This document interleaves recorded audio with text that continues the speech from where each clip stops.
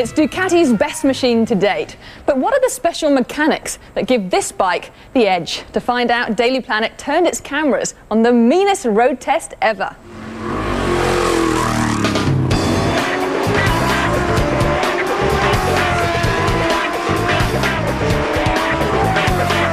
Misano, Italy, race day. Superbike fans line the track for the qualifying session. All eyes will be on this man, Neil Hodgson. He's the sport's top rider. And it's just really easy. Look at your lap time as you go over the line. Braking point, hit the apex, accelerate, and it's like you're a robot. And you just do the same lap after lap after lap. Sounds like just another day at the office. Only his office is on two wheels, and it goes 300 kilometers an hour. Hodgson rides the all-new Ducati 999. It's the most highly engineered Ducati ever, and it shows. He knows that his fastest time so far is that top one, 1:35.8. Hodgson has qualified first. He's got pole position. His Spanish teammate, Ruben Zaus, also rides the 999. He'll likely give Neil a good run for his money. The Ducati team is ready to roll, but there's a big part of the team that's not at the track today. The engineers who designed the superbike work here.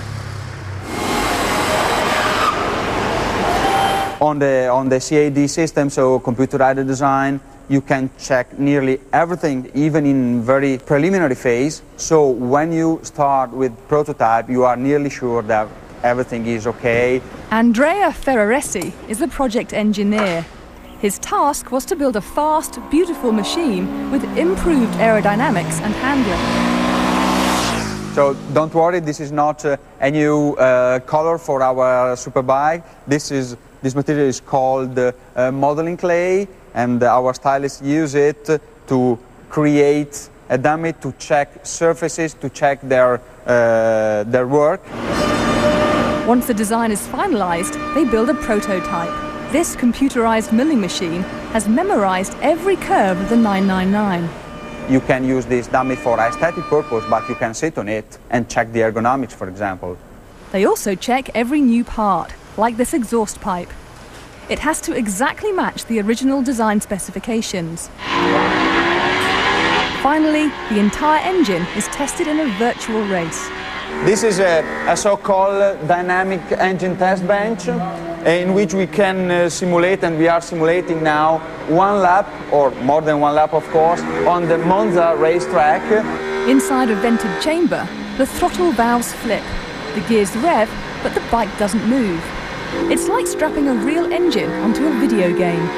We can simulate the changing gear, braking condition, all the conditions that we have on a real racetrack. Lights red, ready for a start, and we're away. And speaking of real racetracks, Neil Hodgson is off to a good start.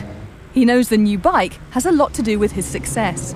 There's more protection on the rider. Basically, the old bike on the straights, you felt the wind more. On this bike, I feel very little wind.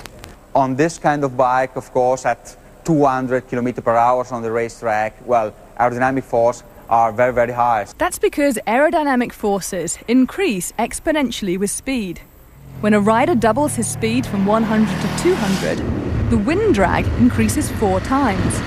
So Ducati engineers really wanted to reduce the drag. The flow that's come inside this intake, we try to kill, let's say, this strong side vortex that create drag and that impact on your shoulder. Zaus for sure will just pull to the 999 lane. Improved aerodynamics make the bike faster on the straights, something Ruben Zaus is taking advantage of today. He's caught up to Hodgson, but races are won in the corners. It's all about balance. I think it's all about the laws of physics as well. It's not about going fast on the straight, it's about going fast round corners. What the laws of physics say about high-speed cornering is one of the oddest but most important factors for riders and engineers alike. If you have to make a turn in this direction, first you don't have to steer in this direction, but opposite, slightly. No, he's not making this up. It's true. To turn right, you start by turning left. That causes the bike to tilt over on its right side. And that introduces something called gyroscopic force. You can demonstrate it with a spinning wheel and a swivel chair. As he tilts the wheel to the right, look what happens to the chair. Gyroscopic force pushes it in the same direction. And that's exactly what happens on the track. So, due to gyroscopic effect of the front wheel, bike start tilting in this way. Meanwhile, bike is tilting, the steers start to follow you in this direction. So tilting or leaning the bike actually pushes it around a corner.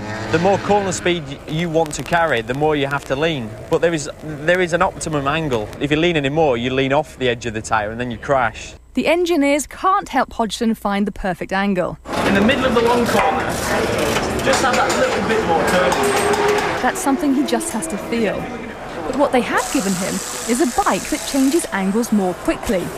The key is a new lower seat height. We have lowered the seat of 50 millimeters, so this is the part that has been changed. It is important because now the rider is seated closer to the center of gravity, and so the bike is more flickable. For a flickable bike, it means that they can lean it over to get through, let's say, the right corner of the chicane, but then immediately, as soon as possible, shift the weight back over by moving their body and get that bike up and over so it can go through the left part of the chicane.